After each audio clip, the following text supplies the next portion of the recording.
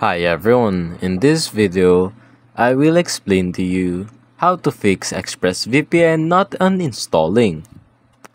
So whatever he do, the ExpressVPN won't run or uninstall. So what he did is, he installed and ran Microsoft program install and uninstall meta diagcap.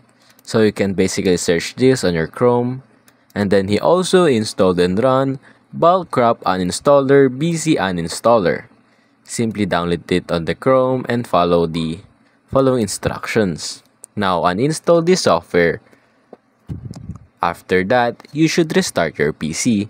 And then you should go to the ExpressVPN site to download the desktop app installer.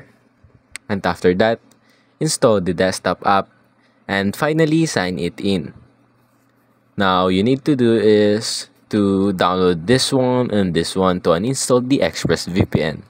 Now to make the ExpressVPN work, download another ExpressVPN from their site. And that's basically it.